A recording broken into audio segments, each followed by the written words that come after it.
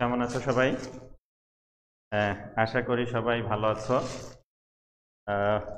প্রতি সপ্তাহের মতো এই সপ্তাহে তোমাদের সামনে আবার চলে আসলাম।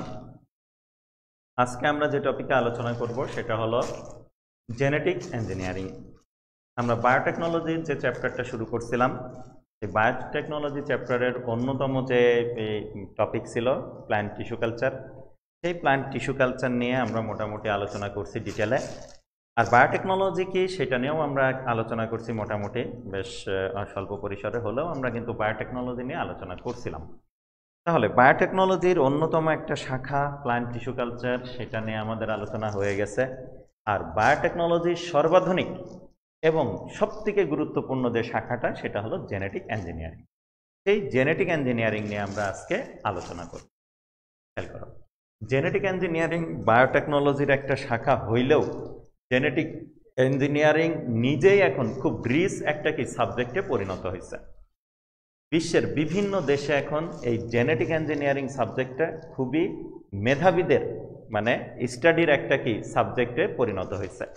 বাংলাদেশেও কিছু কিছু ইউনিভার্সিটিতে এখন জেনেটিক ইঞ্জিনিয়ারিং সাবজেক্টটা আছে এবং উন্নত দেশের বিভিন্ন জায়গাতে বিভিন্ন ইউনিভার্সিটিতে জেনেটিক ইঞ্জিনিয়ারিং সাবজেক্টটা আছে।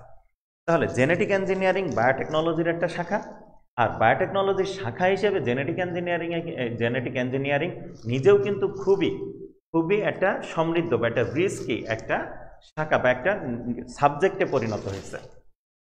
ওকে, তাহলে সেই জেনেটিক ইঞ্জিনিয়ারিং নিয়ে আমরা একটু ধারণা নিব যে জিন, এই জিনের গঠন শৈলী এইগুলা নির্ণয় করা, মানে জিন কিভাবে গঠিত হয়, কিভাবে কাজ করে, তার গঠন শৈলী কেমন, এইগুলা নিয়ে যেখানে আলোচনা করা হবে সেটা কি জেনেটিক ইঞ্জিনিয়ারিং।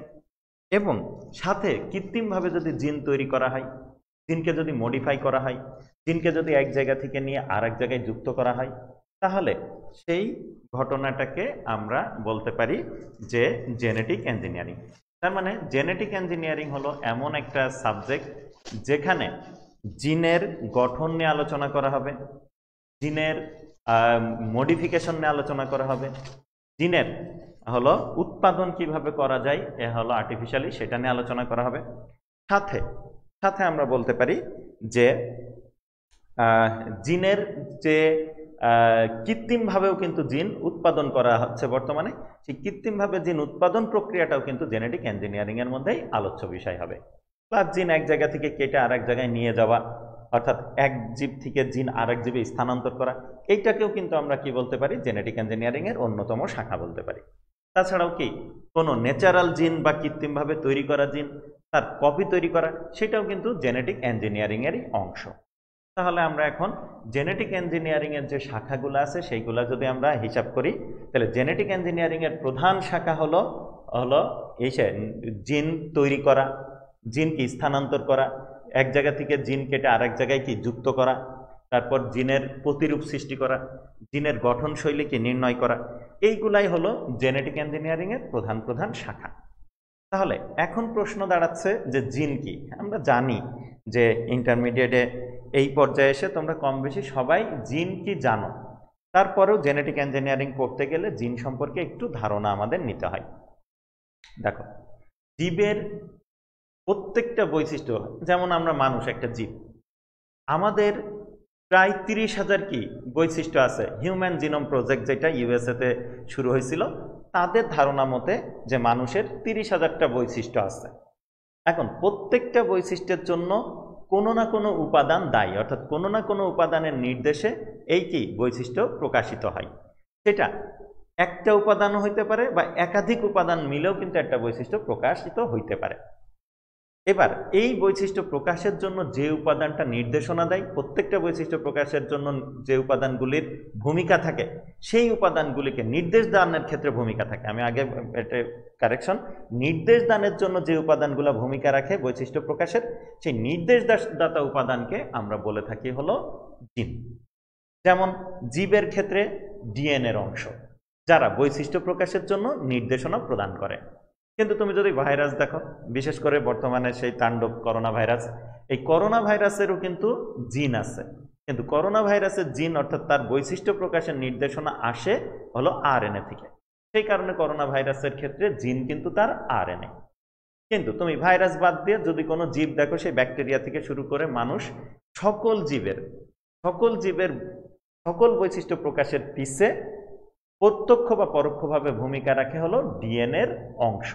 অর্থাৎ বৈশিষ্ট্য প্রকাশের নির্দেশনার জন্য এক বা একাধিক ডিএনএর অংশ ভূমিকা রাখে নির্দেশ দেওয়ার ক্ষেত্রে, সেই বৈশিষ্ট্য প্রকাশের নির্দেশ দেওয়ার ক্ষেত্রে। তাই আমরা জীবের ক্ষেত্রে জিন বলতে কি বুঝবো? ওই ডিএনএর অংশদেরকে। এখন প্রশ্ন হলো যে ডিএনএ আবার বৈশিষ্ট্য প্রকাশে নির্দেশনা দেয় কিভাবে? এইটা আমরা একটু যদি জানতে পারি তাহলে আমরা জেনেটিক ইঞ্জিনিয়ারিং খুব ভালোভাবে বুঝে যাব। তাই একটু তোমাদেরকে দেখাই যে প্রথমে একটু ডিএনএর গঠন সম্পর্কে আমাদের ধারণা নিতে হবে। ধরে নাও এইটা একটা নিউক্লিয়াস, আমরা মেনে নিই এটা একটা নিউক্লিয়াস। নিউক্লিয়াসে বিভিন্ন নিউক্লিয়াসের গায়ে যে ছিদ্র থাকে সেইগুলারে আমরা বলি নিউক্লিয়ার রন্ধ্র। এই যে নিউক্লিয়ার রন্ধ্র। আর এই নিউক্লিয়াসের ভেতরে থাকে কি? ডিএনএ। নিউক্লিওপ্লাজম আছে, আর নিউক্লিওপ্লাজমে আছে ডিএনএ। এইটা ধরে নাও ডিএনএ। ওকে, এইটা হলো সেই ডিএনএ।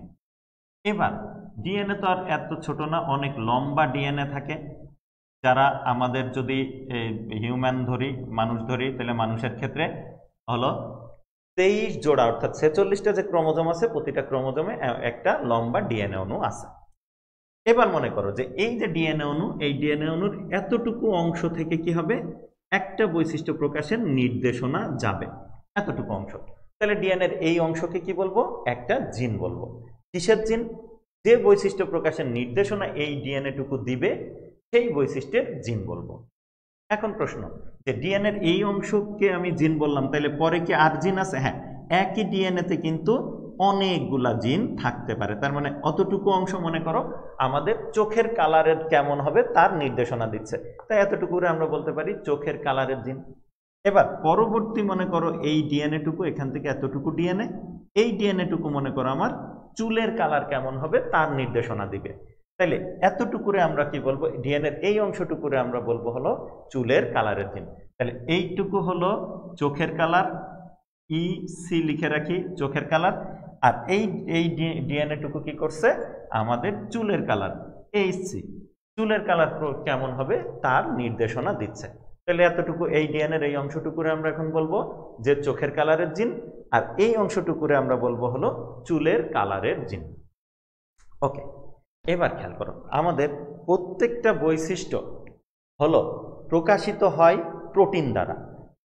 এই যে আমাদের চোখের কালার বলো, চুলের কালার বলো বা চুল বলো, সবকিছু কিন্তু সরাসরি কেউ প্রোটিনে তৈরি, অথবা প্রোটিন এনজাইমে কনভার্ট হয়ে কি করে? রাসায়নিক বিক্রিয়া নিয়ন্ত্রণের মাধ্যমে পদার্থ তৈরি করে সেই পদার্থ দ্বারা হলো বৈশিষ্ট্য প্রকাশ করে।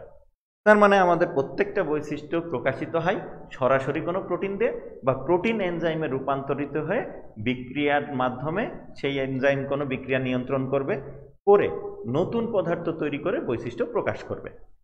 এইভাবেই মূলত বৈশিষ্ট্য প্রকাশিত হয়ে থাকে। অর্থাৎ বৈশিষ্ট্য প্রকাশের পিছে মূল যে উপাদানটা দেয় সেটা কিন্তু প্রোটিন। আর ডিএনএ কি করে? এই প্রোটিন তৈরিকে নির্দেশনা দেয়। অর্থাৎ প্রত্যেকটা বৈশিষ্ট্যের জন্য একটা নির্দিষ্ট প্রোটিন দরকার হয়, আর সেই প্রোটিন তৈরির নির্দেশনা আসে সেই ডিএনএর নির্দিষ্ট অংশ থেকে। কিভাবে? একটু আমরা দেখি। এখানে যদি আমরা দেখি তাহলে দেখো, এই যে ডিএনএ ডাবল হেলিক্স আমরা জানি, তাহলে এই পাশে যেটা, এটা মনে করো এ হেলিক্স, এই পাশে এটা ধরে নিলাম বি হেলিক্স। ওকে, দুইটা হেলিক্স। আর এছাড়া আমরা জানি যে ডিএনএ যে সিঁড়ির ধাপগুলা সেটা কি দিয়ে তৈরি হয়? নাইট্রোজেনাস বেস দিয়ে। আমি যদি এখানে একটু জুম করে দেখানোর চেষ্টা করি ডিএনএ, একটু দেখো এখানে যদি আমি ডিএনএ কে এইভাবে একটু একটা পেজ জুম করে দেখানোর চেষ্টা করি, তাহলে এখানে মনে করা আছে অ্যাডিনিন, তাহলে এখানে হাইড্রোজেন বন্ড দিয়ে কি থাকবে? থায়ামিন থাকবে। এখানে যদি থাকে গুয়ানিন, তাহলে এখানে 3টা বন্ড দিয়ে কি থাকবে? সাইটোসিন। তাহলে এইভাবে ডিএনএ এর মধ্যে কি আছে? এইভাবে অসংখ্য নাইট্রোজেনাস বেজ আছে। তার মানে এখানে আমরা যে সিঁড়ির ধাপগুলা দেখতে পাচ্ছি, এই ধাপগুলা এই যে এখানে দেখো, এই জায়গাটাই আমি যদি দেখি তাহলে অ্যাডিনিন, থায়ামিন। ওকে, এখানে আছে কি? সাইটোসিন, তাহলে এখানে কি আছে? গুয়ানিন। তাহলে এইভাবে যদি আমরা খেয়াল করি তাহলে দেখা যাবে কি এই ডিএনএটা তৈরি হয়েছে কি দিয়ে? প্রধানত এই সিঁড়ির ধাপগুলা তৈরি হয়েছে নাইট্রোজেনাস বেস দিয়ে। আর এই যে সিঁড়ির যে হাতল বাই যে এখানকার যে অংশটা, সেখানে আছে কি পেন্টোজ সুগার, সুগার আর কি ফসফেট, সুগার আর ফসফেট, এই দিয়ে কিন্তু হাতল তৈরি। আর এই যে সিঁড়ির ধাপগুলা, ডিএনএ তৈরিকারী যে সিঁড়ির মতো দেখাচ্ছে তার যে ধাপগুলা, এই ধাপগুলা তৈরি হয় হলো নাইট্রোজেনাস বেস দিয়ে, আমরা জানি। এখন খেয়াল করো, এইটুকু যে ডিএনএ যে একটা জিন বললাম, এই ডিএনএতে একটা এইটুকু ডিএনএ অংশে নাইট্রোজেনাস বেজের যে বিন্যাস দেখতে পাচ্ছ সেই বিন্যাসটা কিন্তু নির্দিষ্ট। আবার এখানে যতটুকু ডিএনএ দেখতে পাচ্ছ সেই ডিএনএতেও কিন্তু নাইট্রোজেনাস বেজের বিন্যাস নির্দিষ্ট। ওকে, তার মানে এখানকার বিন্যাস আর এখানকার বিন্যাসে কিন্তু মিল আছে কিছু, আবার অমিলও কিন্তু আছে। যদি খেয়াল করো যে দুইটাই যদি সেম হইতো, যে সেম সংখ্যক নাইট্রোজেনাস বেজ, সেম সংখ্যক সেম যদি বিন্যাস, তাহলে বুঝতে হতো যে এই দুইটা জিন সেম কাজ করবে। তার মানে ডিএনএর নির্দিষ্ট অংশ ভিন্ন ভিন্ন বৈশিষ্ট্য প্রকাশ করে কিসের ভিত্তিতে? সেই অংশে এই যে নাইট্রোজেনাস বেজের যে বিন্যাস, সেই বিন্যাসের ভিত্তিতে। কিভাবে? দেখো, যখনই মনে করো এই ডিএনএর এই অংশটুকু একটা বৈশিষ্ট্য প্রকাশ করবে, তখনই কি হবে? প্রথমে এই অংশটুকু আনজিপিং হবে, অর্থাৎ দুইটা হেলিক্স পরস্পর থেকে দূরে সরে যাবে। আমি দেখাইলাম, মনে করো এইভাবে দূরে সরে গেল, এই যে দুইটা হেলিক্স পরস্পর থেকে দূরে সরে গেল, গেলে কি হবে? তাদের নাইট্রোজেনাস বেসগুলা কি উন্মুক্ত হয়ে যাবে। এই যে এখানে সেই নাইট্রোজেনাস বেসগুলো আছে, সেইগুলা কি হয়ে যাবে? উন্মুক্ত হয়ে যাবে। এই যে উন্মুক্ত হয়ে যাচ্ছে। তাহলে কি ছিল? এই পাশে যদি অ্যাডিনিন থাকে, এখানে অ্যাডিনিন থাকলে এখানে কি ছিল? থায়ামিন। এখানে সাইটোসিন থাকলে এখানে কি ছিল? গুয়ানিন। এখানে গুয়ানিন থাকলে এখানে কি ছিল? সাইটোসিন। এইভাবে যে নাইট্রোজেনাস বেসগুলা যখন উন্মুক্ত হয়ে যাবে, আমি আবার দিই adenine, cytosine, thymine, cytosine, guanine, adenine, thymine, adenine, adenine, guanine. মনে করো এমন ছিল, তাহলে এদের পরিপূরক যে বেসগুলা সেইগুলা কি এই দিকে ছিল। এইভাবে যখনই আনজিপিং হয়ে যাবে তখন কি হবে? এই নিউক্লিওপ্লাজমে প্রচুর পরিমাণে রাইবোনিউক্লিওটাইড থাকে। কি থাকে? রাইবোনিউক্লিওটাইড। এই রাইবোনিউক্লিওটাইড কেউ অ্যাডিনিন বিশিষ্ট, কেউ গুয়ানিন বিশিষ্ট, কেউ সাইটোসিন বিশিষ্ট, কেউ আবার ইউরাসিল বিশিষ্ট। এবার এই নিউক্লিওটাইডগুলা এসে এই দুইটা হেলিক্সের মধ্যে একটা হেলিক্সের উপরে এসে কি সজ্জিত হইতে থাকবে। কিভাবে? এখানে অ্যাডিনিন আছে, তাইলে এখানে কি আসবে? ইউরাসিল বিশিষ্ট যে নিউক্লিওটাইডটা আছে সেটা আসবে। এখানে সাইটোসিন আছে, তাইলে কি আসবে? গুয়ানিন বিশিষ্টটা আসবে। এইভাবে এখানে যে নাইট্রোজেনাস বেজের বিন্যাস আছে তারই পরিপূরক নাইট্রোজেনাস বেজ বিশিষ্ট রাইবোনিউক্লিওটাইডগুলা একটার পর একটা এসে এইভাবে সজ্জিত হইতে থাকবে। সজ্জিত হয়ে কি হবে? একটা রাইবোনিউক্লিওটাইডের পলিমার বা রাইবোনিউক্লিওটাইডের চেন তৈরি করবে। আর আমরা জানি রাইবোনিউক্লিওটাইডের চেনকে বলা হয় আরএনএ, রাইবোনিউক্লিওটাইডের পলিমারকে বলা হয় আরএনএ। তার মানে এই যে রেড কালার দিয়ে আমি যেটা দেখাইলাম সেইটা হলো একটা আরএনএ, এটা হলো একটা আরএনএ। আর এই আরএনএ কে আমরা বলে থাকি মেসেঞ্জার আরএনএ। তাহলে এইভাবে বৈশিষ্ট্য প্রকাশ যখন করে কোনো জিন, অর্থাৎ ডিএনএর কোনো অংশ বৈশিষ্ট্য প্রকাশে যখন নির্দেশনা প্রদান করে, প্রথমেই সে কি হয়? আনজিপিং হবে, হয়ে তার একটা হেলিক্সের উপর রাইবোনিউক্লিওটাইডগুলো এসে বসতে থাকবে। কিসের ভিত্তিতে? সেই হেলিক্সে যে নাইট্রোজেনাস বেজের বিন্যাস আছে তারই পরিপূরক নাইট্রোজেনাস বেজগুলা এসে একটা রাইবোনিউক্লিওটাইডের হেলিক্স তৈরি করবে। ওই রাইবোনিউক্লিওটাইডের হেলিক্সটাকে আমরা বলবো এমআরএনএ। এমআরএনএ এখান থেকে তৈরি হয়ে গেলেই কি হবে? এই ডিএনএ থেকে সেটা কি বের হয়ে পড়বে, অর্থাৎ যখনই তৈরি হয়ে গেল এমআরএনএ তখন ডিএনএ থেকে সেটা বের হয়ে যাবে, এবং সেটা বের হয়ে এক সময় কি হবে? ডিএনএ থেকে সেটা খসে যাবে, আলাদা হয়ে যাবে। তারপর সেটা কি করবে? নিউক্লিওপ্লাজমের থেকে ভেসে ভেসে এই নিউক্লিয়ার রন্ধ্র হয়ে ধীরে ধীরে তারা কোথায় যাবে? বাইরের দিকে যেতে থাকবে। ফাইনালি কোথায় চলে যাবে? ফাইনালি তারা চলে যাবে রাইবোজোমে। কোথায় চলে যাবে? রাইবোজোমে। ওকে, এই হলো মনে করো সেই এমআরএনএটা, যেটা কোথায় গেল? রাইবোজোমে গেল। এইটা ধরে নাও সেই রাইবোজোম। ওকে, রাইবোজোম। এবার আমরা জানি যে কোষের সাইটোপ্লাজমে প্রচুর নাইট্রোজেনাস বেস থাকে। খেয়াল করো, কোষের সাইটোপ্লাজমে প্রচুর অ্যামিনো অ্যাসিড থাকে। তাহলে আমরা ধরে নিলাম এইগুলো মনে করো অ্যামিনো অ্যাসিড, এবং কোষের সাইটোপ্লাজমে থাকে হলো টিআরএনএ, প্রচুর টিআরএনএ থাকে। এইটা আমরা ধরে নিলাম একটা টিআরএনএ। খেয়াল করো, এইটা ধরে নিলাম একটা টিআরএনএ। ওকে, তাহলে এই টিআরএনএ গুলা কি করবে? এই টিআরএনএ গুলা এই সাইটোপ্লাজমে ভেসে বেড়ানো যে অ্যামিনো অ্যাসিড গুলা আছে তাদেরকে ধরবে এবং একটার পর একটা নিয়ে রাইবোজোমে যাবে এবং এই এমআরএনএর সাথে টিআরএনএ ম্যাচ করবে, করে রাইবোজোমের মধ্যে সে অ্যামিনো অ্যাসিড গুলা জমা করে প্রোটিন তৈরি করে দিবে। ওকে, তাহলে এই হলো প্রোটিন তৈরির সিস্টেম। এখানে খেয়াল করো যে এই এমআরএনএর পর্যায়ক্রমিক যে 3টা করে নাইট্রোজেনাস বেস থাকে তাদেরকে আমরা বলি কোডন। যেমন এখানে মনে করো ইউএসি, তারপর জিসিসি, তাহলে ইউএসি কি একটা কোডন, জিসিসি কি আর একটা কোডন। তাহলে এইভাবে ডিএনএ থেকে যে এমআরএনএটা তৈরি হয় সেই এমআরএনএতে একটা নির্দিষ্ট সংখ্যক কোডন থাকে এবং কোডনের একটা নির্দিষ্ট বিন্যাস থাকে এবং সেই কোডন সংখ্যা এবং সেই কোডনের বিন্যাসটা ডিপেন্ড করে কার উপর? ডিএনএর কতটুকু অংশ আনজিপিং হয়েছে এবং ডিএনএতে নাইট্রোজেনাস বেজের বিন্যাস কেমন ছিল, এইটার উপর কিন্তু এই এমআরএনএর কোডনটা ডিপেন্ড করে যে এমআরএনএতে কতগুলা কোডন হবে এবং কোন কোডনের পরে কোন কোডন থাকবে। আর এই টিআরএনএতে কি থাকে? টিআরএনএতে থাকে হলো নাইট্রোজেনাস বেজের 3টা নাইট্রোজেনাস বেজের একটা গুচ্ছ। টিআরএনএর একটা বাহু আছে যেটাকে অ্যান্টিকোডন বাহু বলা হয়, সেই অ্যান্টিকোডন বাহুতে 3টা নাইট্রোজেনাস বেজের একটা গুচ্ছ থাকে যেটাকে আমরা বলে থাকি হলো এসে অ্যান্টিকোডন, অর্থাৎ এই 3 নাইট্রোজেনাস বেজের গুচ্ছকে বলা হয় অ্যান্টিকোডন।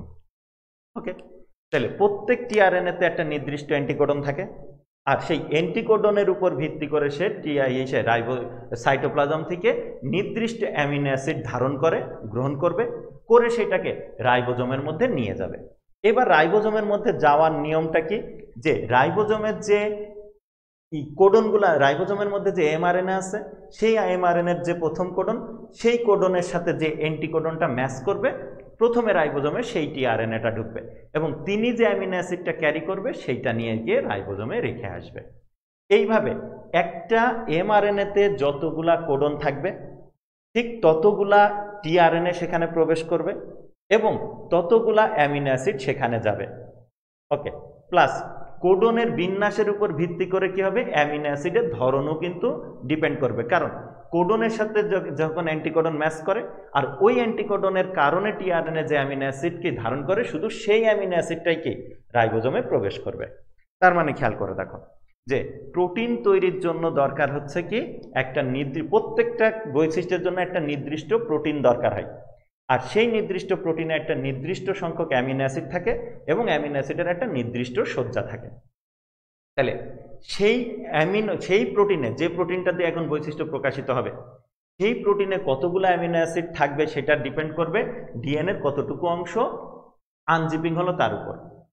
এবং ওই কি বলে অ্যামিনো অ্যাসিডে ওখানে যে প্রোটিনটা তৈরি হবে সেই প্রোটিনে কোন অ্যামিনো অ্যাসিডের পর কোন অ্যামিনো অ্যাসিড সজ্জিত হবে সেটাও কিন্তু ডিপেন্ড করবে এই ডিএনএর যতটুকু অংশ আনজিপিং হয়েছে তার নাইট্রোজেনাস বেজের সজ্জার উপর।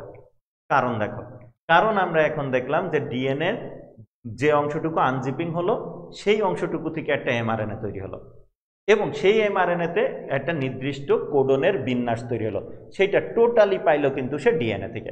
তাই আমরা এখন বলতে পারি যে প্রত্যেকটা ডিএনএ অণু তৈরির জন্য কি আসে, প্রত্যেকটা প্রোটিন অণু তৈরির জন্য ডিএনএ থেকে সিগন্যাল আসে, মেসেজ আসে, কার মাধ্যমে? এমআরএনএর মাধ্যমে। আর সেই এমআরএনএ কি করে? টিআরএনএর সহযোগিতায় রাইবোজোমের মধ্যে অ্যামিনো অ্যাসিডের সমন্বয়ে প্রোটিন তৈরি, সেই নির্দিষ্ট প্রোটিনটা তৈরি করে ফেলে। ওকে, তারপরে সেই প্রোটিন সরাসরি বৈশিষ্ট্য প্রকাশ করতে পারে, আবার সেই প্রোটিনটা অ্যামিনো অ্যাসিডে সেই প্রোটিনটা এনজাইমে রূপান্তরিত হয়ে হলো নতুন বিক্রিয়া সংগঠন করে নতুন রাসায়নিক পদার্থ তৈরির মাধ্যমে বৈশিষ্ট্য প্রকাশ করতে পারে। তার মানে আমরা এখন বুঝে গেলাম জিন বলতে কি বুঝাইলো? ডিএনএ অণুর নির্দিষ্ট অংশ, অর্থাৎ বৈশিষ্ট্য প্রকাশের জন্য দায়ীকে, প্রত্যেকটা বৈশিষ্ট্য প্রকাশের জন্য দায়ী একটা নির্দিষ্ট প্রোটিন, আর সেই নির্দিষ্ট প্রোটিনে কতগুলা অ্যামিনো অ্যাসিড থাকবে এবং অ্যামিনো অ্যাসিডের সজ্জাটা কি হবে সেইটা ডিপেন্ড করবে কার উপরে? ডিএনএর কতটুকু অংশ আনজিপিং হলো আর সেখানে নাইট্রোজেনাস বেজের বিন্যাসটা কেমন হলো, এইটার উপরেই কিন্তু প্রোটিনের প্রকৃতিটা ডিপেন্ড করবে। তাহলে মোটামুটি আমরা জিন কিভাবে কাজ করে সেটা আমরা বুঝছি। তার মানে জিন হলো ডিএনএ অণুর নির্দিষ্ট অংশ এবং সেই ডিএনএ অণুর নির্দিষ্ট অংশে নাইট্রোজেনাস বেজের যে নির্দিষ্ট বিন্যাস, সেই নির্দিষ্ট বিন্যাসের কারণেই কি হয়, একটা নির্দিষ্ট প্রোটিন তৈরি হয়, সেই প্রোটিনের মাধ্যমে একটা নির্দিষ্ট বৈশিষ্ট্য প্রকাশিত হয়। তাহলে মোটামুটি আমরা জিন সম্পর্কে একটা ধারণা নিলাম। যদিও এই শুধু জিন কিভাবে কাজ করে এইটার জন্যই কি একটা ক্লাসের দরকার হয়, যেটা আমরা সাধারণত ফার্স্ট চ্যাপ্টারে, বোটানি ফার্স্ট চ্যাপ্টারে আমরা পড়িয়ে থাকি। আজকে জাস্ট একটু ধারণা দেওয়ার জন্য খুবই সংক্ষেপে একটু ব্যাখ্যা করার চেষ্টা করলাম। আমার মনে হয় যারা এই ফার্স্ট চ্যাপ্টারটা ভালো করে বুঝে এসছো, প্রোটিন সিনথেসিস, ডিএনএ, ডিএনএর গঠন, আরএনএর গঠন, তারপরে জিন কি, এইগুলা ওই ফার্স্ট চ্যাপ্টারে যারা পড়ে এসছো তাদের এই যে যতটুকু আমি বললাম তাতেই তোমাদের আবার মনে পড়ে যাওয়ার কথা। ওকে, তাহলে মোটামুটি আমরা এখন বলতে পারি হলো যে জিন হলো ডিএনএর নির্দিষ্ট অংশ এবং প্রত্যেকটা জিনের কি আছে, একটা নির্দিষ্ট নাইট্রোজেনাস বেজের বিন্যাস আছে। যদি এই নাইট্রোজেনাস বেজের বিন্যাসে যদি কোনো তারতম্য দেখা দেয়, কি হয়, কোনো ধরনের বিন্যাসে যদি উলটপালট হয়, তাহলে কি হবে, তাহলে সেই জিন যে প্রোটিন তৈরি করবে সেই প্রোটিনে অ্যামিনো অ্যাসিডের বিন্যাসেও কিন্তু উলটপালট হয়ে যাবে। অ্যামিনো অ্যাসিডের বিন্যাসে উলটপালট হয়ে গেলে ভিন্ন ধরনের প্রোটিন তৈরি হয়ে যাবে। সেই ভিন্ন ধরনের প্রোটিন কিন্তু অবশ্যই আগের বৈশিষ্ট্যটা প্রকাশ করবে না, একটু ভিন্ন টাইপের বৈশিষ্ট্য কিন্তু প্রকাশ করবে। তার মানে প্রত্যেকটা জিনের ক্ষেত্রে সবথেকে গুরুত্বপূর্ণ বিষয় সেই জিনের নাইট্রোজেনাস বেজের বিন্যাস। ওকে, তাহলে মোটামুটি আমরা জিন সম্পর্কে একটা ধারণা পাইলাম। এখন দেখো, আমি যদি কোনোভাবে এই কোনো একটা বৈশিষ্ট্য প্রকাশকারী যে জিন, সেই জিনে যে নাইট্রোজেনাস বেজের বিন্যাস আছে সেটারে যদি আমি বদলাই ফেলি কোনোভাবে, তাহলে সেটা কি জেনেটিক ইঞ্জিনিয়ারিং, কারণ আমি জিনের উপর কাজ করলাম। আমি যদি কোনো জায়গা থেকে একটা জিন কেটে নিয়ে গিয়ে আর একটা ডিএনএতে, যে ডিএনএতে ওই জিনটা নাই, ওই নাইট্রোজেনাস বেজের বিন্যাস নাই, এমন আর এক জায়গায় যদি ওই ডিএনএটুকু কেটে নিয়ে যে লাগিয়ে দিই, তাহলে কি হবে, বলা হবে জিন স্থানান্তর, যে এক জায়গা থেকে জিন নিয়ে আমি আর এক জায়গায় লাগাই দিছি। এবং এই যে এক জায়গা থেকে জিন নিয়ে আর এক জায়গায় যুক্ত করাটাকে আবার আমরা বলি রিকম্বিনেন্ট ডিএনএ টেকনোলজি। কারণ ডিএনএর একটুখানি অংশ যা আছে সেইটা যদি আমি আরেক ডিএনএর সাথে যুক্ত করি, তাহলে যে ডিএনএতে আমি যুক্ত করলাম সেই ডিএনএতে কিন্তু কি হবে, নাইট্রোজেনাস বেজের নতুন বিন্যাস সৃষ্টি হবে, যে ঘটনাটাকে আমরা বলে থাকি আর ডিএনএ টেকনোলজি বা রিকম্বিনেন্ট ডিএনএ টেকনোলজি। এই রিকম্বিনেন্ট ডিএনএ টেকনোলজি হলো জেনেটিক ইঞ্জিনিয়ারিং এর অন্যতম একটা শাখা। জিনের নাইট্রোজেনাস বেজের গঠনগত পরিবর্তন করা, এটা কি, এটাও জেনেটিক ইঞ্জিনিয়ারিং এর অন্যতম শাখা। এবার আমরা কোনো একটা বৈশিষ্ট্যের জন্য কোন জিনটুকু দায়ী, অর্থাৎ ডিএনএর কোন অংশটুকু দায়ী এবং সেখানে নাইট্রোজেনাস বেজের বিন্যাস কেমন, সেইটা নির্ণয় করাটাও কিন্তু জেনেটিক ইঞ্জিনিয়ারিং এর অন্যতম একটা শাখা। এই নির্ণয় করার প্রক্রিয়াটারে আমরা বলে থাকি জিনোম সিকোয়েন্সিং। অর্থাৎ কোনো একটা জীবে কতগুলা জিন আছে, সেই জিনগুলার প্রত্যেকটা জিনের নাইট্রোজেনাস বেজের বিন্যাসটা কেমন, এইটা নির্ণয় করার প্রক্রিয়াটাকে আমরা বলে থাকি জিনোম সিকোয়েন্সিং। তাহলে জিনোম সিকোয়েন্সিংও কিন্তু জেনেটিক ইঞ্জিনিয়ারিং এর অন্যতম একটা শাখা। ওকে, তাহলে এইভাবে যদি আমরা ধরি তাহলে এমন গেল। আবার কোনো একটা জিনের গঠন আগে আমরা বুঝে নিব, জেনে নিব, অর্থাৎ জিনোম সিকোয়েন্সিং করে আগে বের করে নিব। নেওয়ার পরে আমরা যদি কৃত্রিমভাবে সেই জিনটা তৈরি করতে পারি বা সেই নাইট্রোজেনাস বেজের বিন্যাস সম্বলিত যদি ডিএনএ কৃত্রিমভাবে তৈরি করতে পারি, তাহলে সেইটাও কিন্তু জেনেটিক ইঞ্জিনিয়ারিং এর অন্যতম শাখা। তাহলে এমন অনেকগুলা শাখা জেনেটিক ইঞ্জিনিয়ারিং এর আছে। আবার দেখো যে এই ডিএনএ টুকু কেটে, মনে করো চোখের কালারের জন্য এই ডিএনএ টুকু ভূমিকা রাখে, এইটারে কেটে নিয়ে যদি আমরা তার অসংখ্য কপি তৈরি করতে পারি, তাহলে সেইটাকেও আমরা বলবো জেনেটিক ইঞ্জিনিয়ারিং এর শাখা, এবং ওই শাখাটাকে বলা হয় জিন ক্লোনিং। কি বলা হচ্ছে, জিন ক্লোনিং। তাহলে দেখো আমরা বেশ কিছু শব্দ এখানে পাইলাম, সেই শব্দগুলাকে আমরা আবার একটু ফাইন্ড আউট করে তাদের সংজ্ঞাগুলা একটু বোঝার চেষ্টা করি। প্রথম যেটা সেটা হলো আর ডিএনএ টেকনোলজি। জেনেটিক ইঞ্জিনিয়ারিং এর অন্যতম একটা শাখা আর ডিএনএ টেকনোলজি। তাহলে আর ডিএনএ টেকনোলজি আমরা সংক্ষেপে এইভাবে লিখে থাকি, ছোট হাতের আর, তারপর ডি এন এ, তারপরে লিখি আমরা টেকনোলজি। তাহলে এই আর ডিএনএ টেকনোলজি বা রিকম্বিনেন্ট ডিএনএ টেকনোলজি কি, সেইটা আমরা অনেকাংশে বুঝে গেছি। এখন আমরা এটারে সংজ্ঞা আকারে ধরে একটু ক্লিয়ার করব। দেখো, সেটা হলো কোনো একটা জীবের ডিএনএ থেকে জিন বা ডিএনএর অংশকে কেটে পৃথক করে অন্য কোনো জীবের ডিএনএর সাথে যুক্ত করলে, যদি যুক্ত করি তাইলে যে জীবের ডিএনএর সাথে যুক্ত করলাম ওই আগের আমার নিয়ে আসা কাঙ্ক্ষিত ডিএনএটাকে নিয়ে এসে যুক্ত করলাম, করার যে প্রক্রিয়া সেটাকে আমরা বলে থাকি রিকম্বিনেন্ট ডিএনএ টেকনোলজি। কারণ এখানে কি হচ্ছে, আমি ডিএনএর একটা টুকরা নিলাম যেখানে নাইট্রোজেনাস বেজের একটা নির্দিষ্ট বিন্যাস আছে, নিয়ে গিয়ে আর একটা ডিএনএর সাথে আমি সেটাকে যুক্ত করে দিলাম। তাহলে কি হচ্ছে, সেই ডিএনএতে নাইট্রোজেনাস বেজের যে বিন্যাস ছিল সাথে নতুন ডিএনএর কিছু অংশ পাওয়ার কারণে সেখানে কিন্তু নাইট্রোজেনাস বেজের নতুন বিন্যাসের সৃষ্টি হলো। তাহলে এই কাজটা করাকে আমরা বলে থাকি রিকম্বিনেন্ট ডিএনএ টেকনোলজি বা আরডিএনএ টেকনোলজি। ওকে, তাহলে এই আরডিএনএ টেকনোলজি কিভাবে সম্পন্ন করে সেটা ডিটেলে আমরা আলোচনা করব পরে। তাহলে আমরা আরডিএনএ টেকনোলজি কাকে বলে বোধহয় অনেকাংশে বুঝে গেছি। ঠিক আছে, তার মানে কোনো একটা জীবের কোনো একটা ডিএনএর অংশকে বিচ্ছিন্ন করে অন্য কোনো জীবের ডিএনএর সাথে যুক্ত করে ডিএনএর নতুন বিন্যাস সৃষ্টি করার যে প্রক্রিয়া সেটাকেই বলা হচ্ছে আরডিএনএ টেকনোলজি। ওকে, গেল। এরপরে যেটা শব্দটা শুনছিলাম সেটা হলো জিন ক্লোনিং। এবার প্রশ্ন হলো জিন ক্লোনিং আবার কি? ক্লোন শব্দ নিয়ে গত ক্লাসে একটু আমি আলোচনা করছিলাম। কোনো কিছুর হুবহু কিছুকে, কোনো কিছুর কপি করাকেই আমরা বলে থাকি ক্লোন। খেয়াল করো, যেমন অনেক সময় আমরা বলি ফটোকপি করা, ফটোকপিও এক ধরনের ক্লোন বলা যেতে পারে, তবে ক্লোন শব্দটা সাধারণত জীবের ক্ষেত্রে ইউজ করা হয়ে থাকে। তার মানে মনে করো আমি জিল্লুর রহমান, এখন হুবহু যদি আর একটা জিল্লুর রহমান তৈরি করা যায় তাহলে সেটাকে বলা হবে জিল্লুর রহমানের ক্লোন। আর এইভাবে হুবহু মানে কপি তৈরির প্রক্রিয়াটাকে বলা হয় ক্লোনিং। তাহলে আমরা প্রথমে জানবো যে কোনো একটা বৈশিষ্ট্যের জন্য ডিএনএর কতটুকু অংশ দায়ী, অর্থাৎ জিন কতটুকু, ডিএনএর কোন অংশটুকু জিন, সেই জিনে নাইট্রোজেনাস বেজের বিন্যাস কেমন আছে জেনে সেই জিনটুকুরে কেটে আলাদা করব, করে সেটাকে কোনোভাবে যদি সেইটার আমরা অসংখ্য কপি তৈরি করতে পারি তাইলে ঘটনাটাকে বলা হবে জিন ক্লোনিং। তার মানে এক কথাই যে কোনো একটা জিনকে আইডেন্টিফাই করে, কোনো একটা বৈশিষ্ট্যের জন্য দায়ী জিনকে আইডেন্টিফাই করে সেই জিনের কি হাজার হাজার কপি তৈরি করার যে হুবহু কপি তৈরি করার যে প্রক্রিয়া, সেই প্রক্রিয়াটাকে আমরা বলে থাকি জিন ক্লোনিং। ওকে, তাহলে আমরা আরডিএনএ টেকনোলজি কাকে বলে বুঝলাম, জিন ক্লোনিং কাকে বলে বুঝলাম। এবার আমাদের যেটা বুঝতে হবে সেটা হলো জিন সিনথেসিস। জিন সিনথেসিস, খেয়াল করো, জিন সিনথেসিস যেটা করা হয়ে থাকে সেটা সাধারণত আর্টিফিশিয়ালি জিন তৈরির প্রক্রিয়াটাকে আমরা জিন সিনথেসিস বলে থাকি।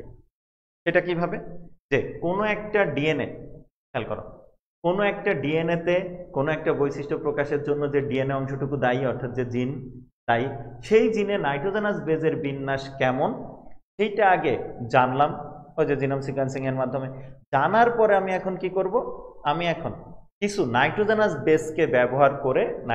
বেসকে ব্যবহার করে তাদের মাধ্যমে তাদের দ্বারা আমি নতুনভাবে আর্টিফিশিয়ালি আমি হলো জিন তৈরি করে নিব, অর্থাৎ ডিএনএ সেই নির্দিষ্ট টুকরাকে আমি আর্টিফিশিয়ালি তৈরি করে নিব। এই ঘটনাটাকে আমরা বলে থাকি হলো জিন সিনথেসিস। খেয়াল করো, আমাদের উপমহাদেশেরই একজন বিজ্ঞানী ডক্টর হরগোবিন্দ খুরানা নামে একজন ভদ্রলোক, উনি হলো এই কৃত্রিমভাবে জিন তৈরির প্রক্রিয়া আবিষ্কার করেন। ওকে, তাহলে জিন সিনথেসিস কি সেটা আমরা বুঝলাম, জিন ক্লোনিং কি সেটা আমরা বুঝলাম, আরডিএনএ টেকনোলজি কি সেটা আমরা বুঝলাম। এবার যেটা বুঝবো সেটা হলো জিনোম সিকোয়েন্সিং। জিনোম সিকোয়েন্সিং কি আগেই বলছি, তারপর আর একটু ক্লিয়ার করি। একটা জীবে কতগুলা জিন আছে, কোন বৈশিষ্ট্যের জন্য কোন জিনটা দায়ী, আর সেই জিনের প্রত্যেকটা জিনের নাইট্রোজেনাস বেজের বিন্যাস কেমন সেইটা নির্ণয় করার যে পদ্ধতি, সেই পদ্ধতিটাকে আমরা বলে থাকি হলো জিনোম সিকোয়েন্সিং।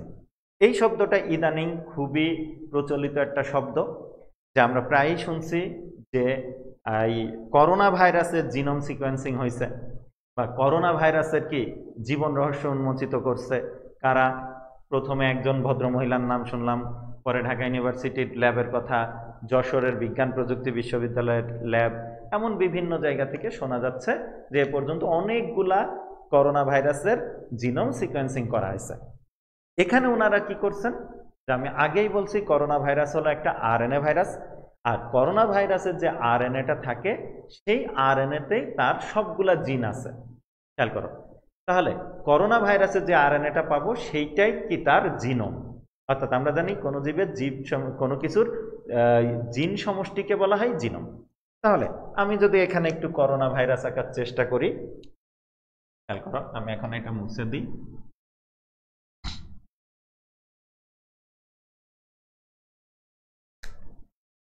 এইটা মনে করো একটা করোনা ভাইরাস। তোমরা কম বেশি করোনা ভাইরাস সম্পর্কে ধারণা রাখো যে এদের গায়ে ক্রাউনের মতো অংশ স্পাইক প্রোটিন থাকে, মানে এদের গায়ে যে স্পাইক প্রোটিনগুলো থাকে সেগুলো দেখতে অনেকটা ক্রাউনের মতো দেখায়, ক্রাউনের স্পাইকের মতো দেখায় বিধায় এই ভাইরাসটার নাম দেওয়া হয়েছে করোনা ভাইরাস। তাহলে এই করোনা ভাইরাসের শরীরে কি আছে, এই যে মনে করো ধরে নিলাম এইটা হলো আছে আরএনএ, এই হলো আরএনএ। ওকে, তাহলে এই যে করোনা ভাইরাসের শরীরে এটা মনে করে you C A G C এ এইভাবে মনে করো আছে বিন্যাসটা। তাহলে এই যে আরএনএ টুকু আছে এবং এই আরএনএতে যে নাইট্রোজেনাস বেজের বিন্যাস আছে, এই নাইট্রোজেনাস বেজের বিন্যাসটা নির্ণয় করার যে প্রক্রিয়াটা সেটাকেই আমরা কি বলবো, করোনা ভাইরাসের জিনোম সিকোয়েন্সিং। ওকে, তাহলে করোনা ভাইরাস হলো একটা আরএনএ ভাইরাস, আর সেই করোনা ভাইরাসে যে আরএনএটা থাকে সেই আরএনএতে যে নাইট্রোজেনাস বেজের বিন্যাসটুকু আছে, কোন নাইট্রোজেনাস বেজের পরে কোন নাইট্রোজেনাস বেজ আছে, কতগুলা নাইট্রোজেনাস বেজ আছে, এইটা নির্ণয় করার যে প্রক্রিয়াটা সেটাকে আমরা বলে থাকি করোনা ভাইরাসের জিনোম সিকোয়েন্সিং বা জীবন রহস্য বলছে। কেন?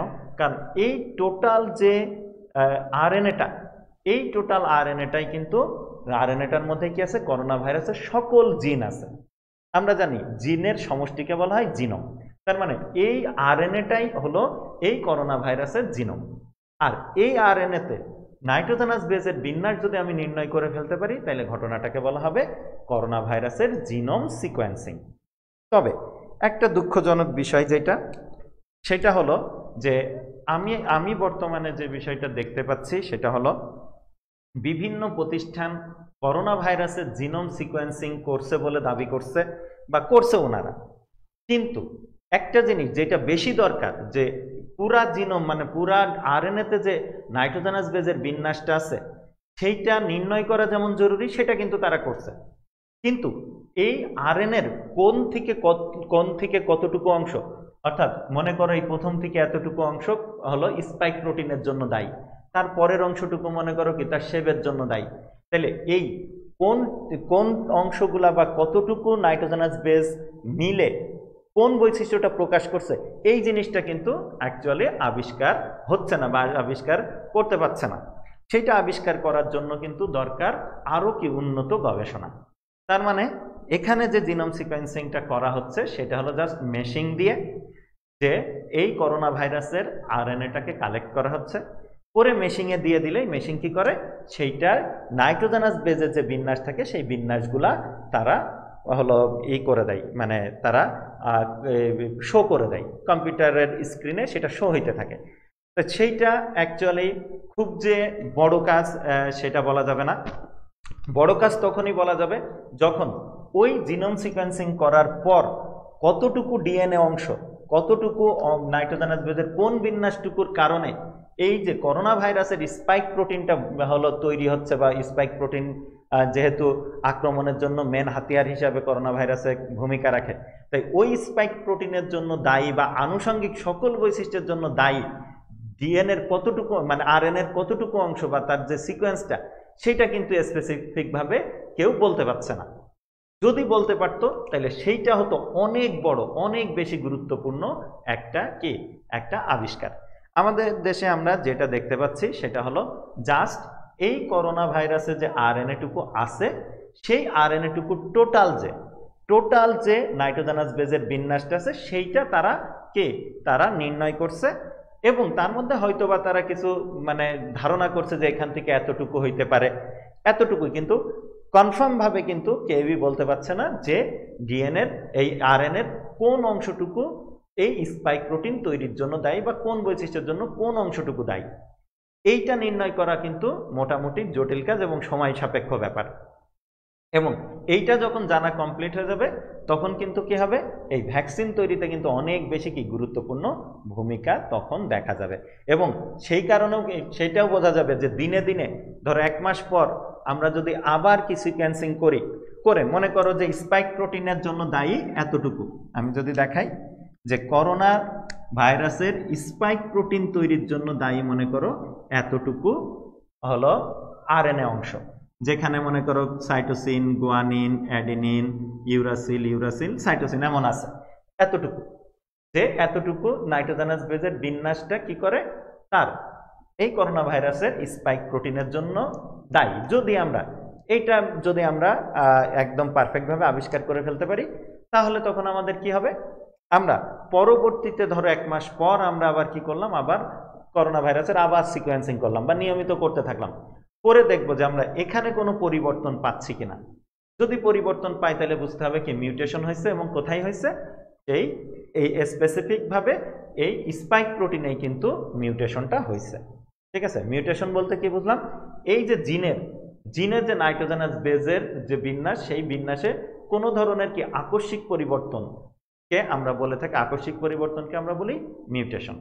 আমরা কৃত্রিমভাবে যদি করি সেটা জেনেটিক ইঞ্জিনিয়ারিং এর অংশ, অর্থাৎ জিনের যদি মিউটেশন আমরা কৃত্রিমভাবে করি তাহলে সেটা কিন্তু অবশ্যই জেনেটিক ইঞ্জিনিয়ারিং এর অংশ। আর যদি ন্যাচারালি হয়ে যায় তাহলে সেটা শুধুই মিউটেশন, কিন্তু সেটাকে আমরা জেনেটিক ইঞ্জিনিয়ারিং এর অংশ বলবো না। বাট কোনো জিনে মিউটেশন হয়েছে কিনা সেটা নির্ণয় করতে পারাটা কিন্তু জেনেটিক ইঞ্জিনিয়ারিং এর অংশ। ওকে, তাহলে এতটুকু যদি আমরা শিওর হইতে পারি, তাহলে নিয়মিত আমরা এইটার সিকোয়েন্সিং করতে থাকলে আমরা বুঝবো যে এই করোনা ভাইরাসের স্পাইক প্রোটিন তৈরিকারী যে জিন, সেই জিনে বা অন্যান্য যে জিন আছে সেই সবগুলা জিনকে যদি আমরা স্পেসিফিকভাবে আইডেন্টিফাই করে ফেলতে পারি, তাহলে আমরা কি করতে পারবো, যে কোন বৈশিষ্ট্যে পরিবর্তন আসছে সেইগুলো আমরা সিকোয়েন্সিং করে করেই কিন্তু বের করে ফেলতে পারবো। ঠিক আছে, এবং তার উপর ভিত্তি করেই কিন্তু আমরা এই ভ্যাকসিন বা অন্যান্য যে চিকিৎসা ব্যবস্থা বা চিকিৎসা সেইগুলা কিন্তু তৈরির ক্ষেত্রে এটা ভূমিকা রাখবে। যাই হোক, এইটাও অনেক বড় একটা অ্যাচিভমেন্ট বাংলাদেশের জন্য, যে বাংলাদেশে অনেকগুলা করোনা ভাইরাসের জিনোম সিকোয়েন্সিং করা হয়েছে, এবং দেখা গেছে যে মোটামুটি সব ভাইরাসে কি একেবারে হুবহু খুব কমই পাওয়া গেছে, একটু হলেও পার্থক্য পাওয়া গেছে। তার মানে নিয়মিতই কি হচ্ছে, নিয়মিতই কিন্তু করোনা ভাইরাসের এই যে জিনোম, এই জিনোমে কিন্তু বা কিছু কিছু জিনে মিউটেশন ঘটতে দেখা যাচ্ছে। তাহলে এইভাবে মিউটেশন হইতে হইতে যদি একসময় স্পাইক প্রোটিন এমনভাবে মিউটেন্ট হয়ে যায়, স্পাইক প্রোটিন তৈরিকারী যে ডিএনএটা, মানে যে জিনটুকু, সেই জিনে যদি এমন মিউটেশন এসে গেলে সে আর এমন স্পাইক প্রোটিন তৈরি যদি করতে না পারে, তাইলে তখন থেকে কি হবে, সেই করোনা ভাইরাসগুলা আমাদের আর কোনো ক্ষতিই করতে পারবে না। তো যাই হোক, তাইলে মোটামুটি জিনোম সিকোয়েন্সিং কি সেটাও আমরা অনেকাংশে বুঝে গেছি। তবে বাংলাদেশকে তোমরা যদি দেখো, যে পৃথিবীর খুব কম দেশই কিন্তু এখন এই জিনোম সিকোয়েন্সিং করার এখন অনেক দেশ হয়ে গেছে অবশ্য, কিন্তু বাংলাদেশ প্রথম যখন জিনোম সিকোয়েন্সিং করা শুরু করছিল, তোমরা জানো মাকসুদুল আলম নামে একজন ভদ্রলোক, ওনার হাত ধরে বাংলাদেশে প্রথম পাটের জিনোম সিকোয়েন্সিং হয়েছিল। সেইটা তখনকার আমলে বাংলাদেশের জন্য বা এই পৃথিবীর জন্য একটা খুবই গুরুত্বপূর্ণ বিষয় ছিল, যে খুব অল্প সংখ্যক কান্ট্রিতে এই জিনোম সিকোয়েন্সিং করার ক্ষমতা রাখে, তার মধ্যে বাংলাদেশ ছিল। তার মানে বাংলাদেশ কিন্তু এখন শুধু মানে কি বলবো, যে বিজ্ঞানের ক্ষেত্রেও কিন্তু মোটামুটি আমরা যতই দেখি, সমস্যা তো থাকবে একটা দেশে বিভিন্ন ধরনের, তারপরেও যদি আমরা দেখি তাহলে বিজ্ঞান বিষয়েও কিন্তু আমরা যথেষ্ট কিন্তু অগ্রগতি অর্জন করছি। বায়োটেকনোলজি বা জেনেটিক ইঞ্জিনিয়ারিং এর মতো যে ইঞ্জিনিয়ারিং, সেটা এখন এই যে আমাদের ঢাকা কলেজ থেকে একটু সামনে গেলেই সায়েন্স ল্যাব, সেখানেও কিন্তু এই জিনোম সিকোয়েন্সিং এর মতো কাজ করা হচ্ছে। আমরা যদি ঢাকা ইউনিভার্সিটিতে যাই, এমনকি বেসরকারি পর্যায়ে তোমরা জেনে থাকবা, কিছুদিন আগে একটা কোম্পানি তারা ভ্যাকসিন আবিষ্কারের দাবি করছে। তারাও কিন্তু একটা বায়োটেকনোলজি বা জেনেটিক ইঞ্জিনিয়ারিং পদ্ধতি অবলম্বনকারী একটা প্রতিষ্ঠান। তারা কিন্তু এখন এই ভ্যাকসিন তৈরির দাবি কিন্তু তারা করছে। তারা কিভাবে দাবি করছে? তারা বলতে চাচ্ছে যে এই আরএনএ থেকে যে এমআরএনএ তৈরি হয়, সেই এমআরএনএর প্রেক্ষিতে কি হয়, এই স্পাইক প্রোটিনটা তৈরি হয়। তো উনারা কি দাবি করছে যে উনারা সেই এমআরএনএটাকে, যে আমি বললাম যে এমআরএনএ, সেই এমআরএনএটাকে ওনারা কৃত্রিমভাবে কি তৈরি করবে, এবং সেই কৃত্রিম এমআরএনএ যখন আমাদের শরীরে দিয়ে দিবে তখন আমাদের শরীরে অটোমেটিক শুধুমাত্র এই স্পাইক প্রোটিনটুকু তৈরি হবে। এই স্পাইক প্রোটিন যেহেতু তৈরি হবে আর সেখানে এই আরএনএটুকু থাকবে না, তাই শুধু ওই খোলকটা আমাদের কোনো ক্ষতি করতে পারবে না। কিন্তু ওই খোলক আমাদের শরীরে থাকার কারণে কি হবে, শুধু ওই খোলকটা গিয়ে আমাদের শরীরে কিন্তু আর বংশবৃদ্ধি করতে পারবে না, কারণ বংশবৃদ্ধির জন্য তার জিনোম লাগে। তাহলে জিনোমকে দেওয়া হচ্ছে না, শুধু কি দেওয়া হচ্ছে, শুধু স্পাইক প্রোটিন তৈরির জন্য যে জিনটুকু দরকার, সেই জিনটুকু যে এমআরএনএ তৈরি করে, সেই এমআরএনএটুকুকে ওনারা বলছেন ওনারা কৃত্রিমভাবে তৈরি করে মানুষের শরীরে পুশ করলে সেখানে কি হবে, সেই এমআরএনএর প্রেক্ষিতে মানুষের শরীরে এই স্পাইক প্রোটিন তৈরি হবে। কারণ ভাইরাসের স্পাইক প্রোটিন তৈরিতে যে যে অ্যামিনো অ্যাসিড দরকার, সকল অ্যামিনো অ্যাসিড মানুষের কোষে থাকে। তাহলে সেই এমআরএনএ অনুযায়ী কি হবে, মানুষের শরীরে টিআরএনএ গুলা অ্যামিনো অ্যাসিডকে কালেক্ট করে এনে এই স্পাইক প্রোটিন তৈরি করে দিবে।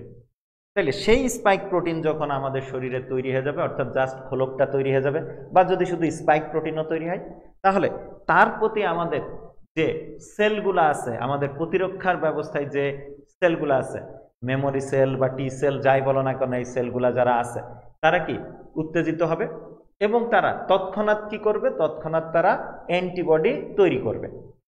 এবং সেই অ্যান্টিবডির প্রেক্ষিতে কি হবে, যদি অ্যান্টিবডি তৈরি হইলে সেই প্রেক্ষিতে শরীরে যদি এখন এই স্পাইক প্রোটিন বিশিষ্ট যদি কোনো জীবন্ত ভাইরাসও আমাদের শরীরে প্রবেশ করে, তাহলে সেই ভাইরাসকে ওই অ্যান্টিবডি কি ধ্বংস করে দিবে।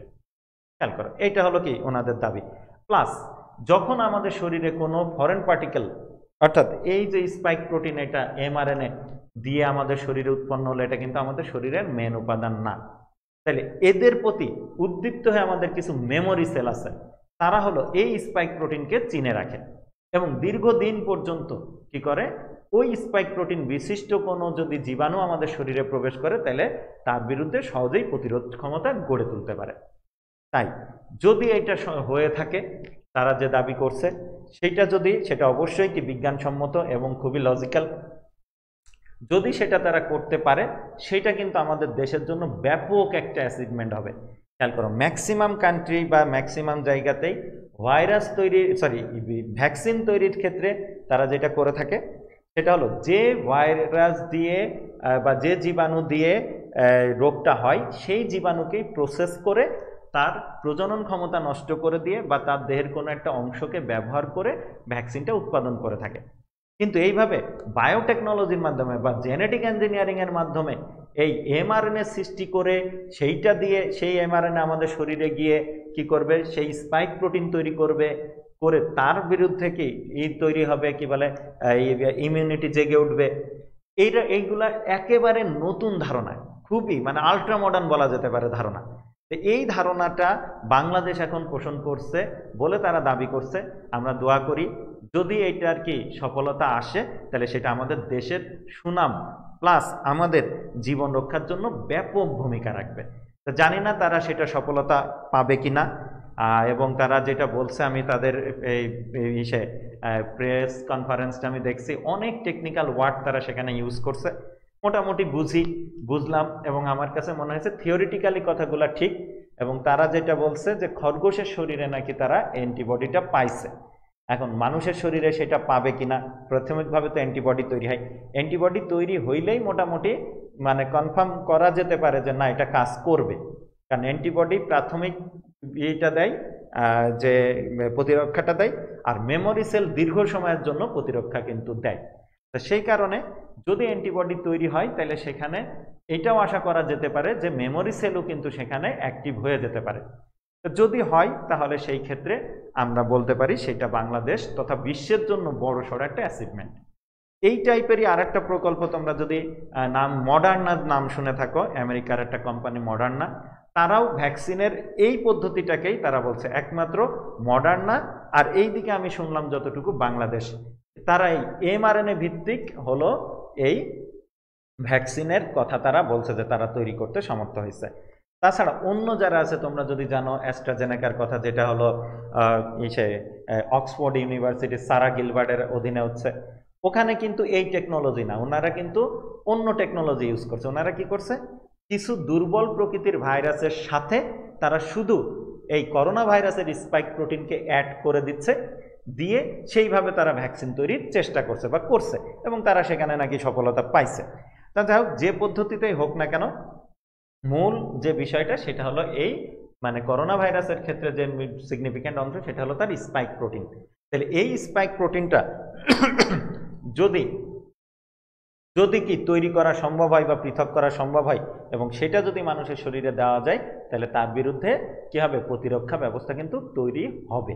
এটা কি স্বাভাবিক? তো সেইটা যদি আমরা এখন জেনেটিক ইঞ্জিনিয়ারিং এর মাধ্যমে যদি আমরা করতে পারি, যেটা আমাদের দেশের সায়েন্টিস্টরাই কি হলো এই করছে, দাবি করছে যে তারা সেটা করতে সক্ষম হয়েছে, যে এই করোনা ভাইরাসের জন্য তার স্পাইক প্রোটিন তৈরির জন্য দায়ী যে জিনটুকু, সেই জিনটুকুরে তারা চিহ্নিত করতে সক্ষম হয়েছে, এবং সেই জিন থেকে যে এমআরএনএ তৈরি হয় সেই এমআরএনএ তারা তৈরি করতে সক্ষম হয়েছে।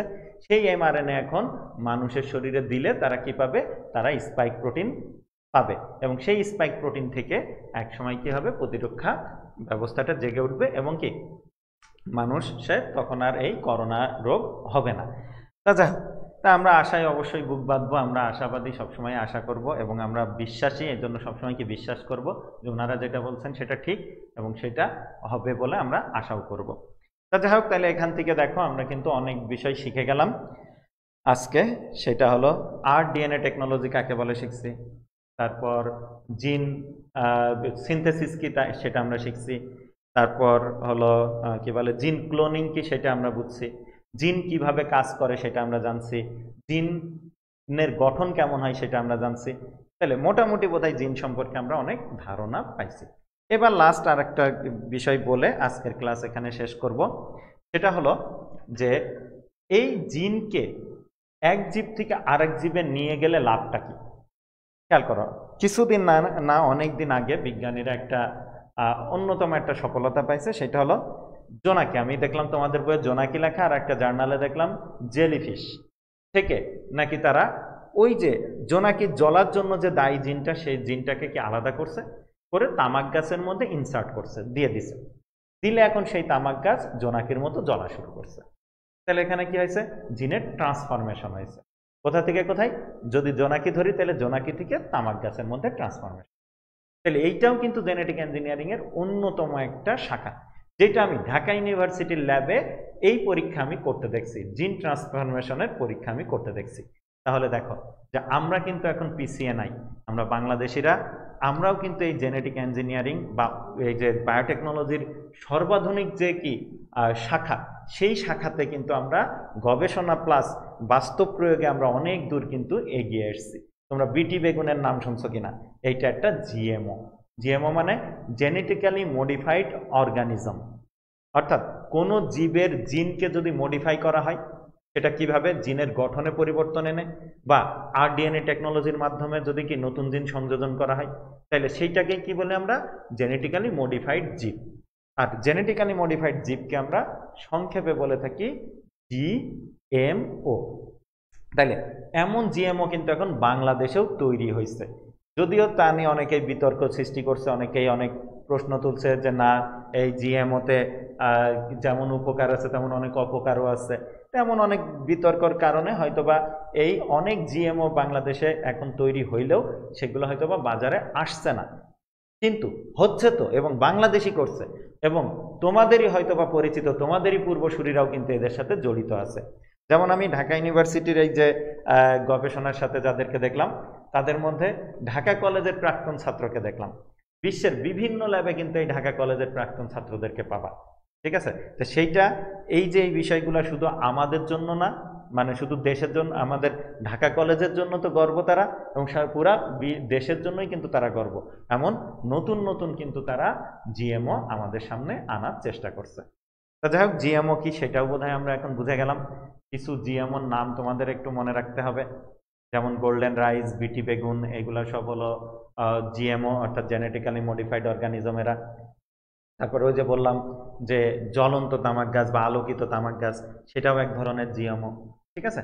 তাহলে জিএমও কি সেটা তোমাদের মনে রাখতে হবে, আর জিএমও কারা, কিছু জিএমও সম্পর্কে ধারণা তোমাদের দিতে হবে। রাখতে হবে।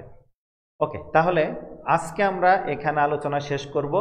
আর আগামী ক্লাসে আমরা জিন ক্লোনিং আর ডিএনএ টেকনোলজি এই পদ্ধতিগুলো, আজকে তো আমরা জানলাম এইগুলা কি, এদের সম্পর্কে ধারণা নিলাম। আর আগামী ক্লাসে এই জিন ক্লোনিং কিভাবে করা হয় বা আর ডিএনএ টেকনোলজি কিভাবে ইমপ্লিমেন্ট করা হয় সেই বিষয়গুলা নিয়ে আমরা ডিটেল স্টাডি করব। ওকে, তাহলে আজকে এই পর্যন্তই। তোমরা সবাই ভালো থাকো, দোয়া করো আমার জন্য, এবং আমরা বাংলাদেশের সকল ভালো ভালো কাজের, সকল আবিষ্কারের জন্য আমরা কি করব, যেগুলা রিসার্চে আছে সেইগুলা যেন সফলতা পাই সেই দোয়া আমরা করব। ভালো থেকো সবাই, ধন্যবাদ।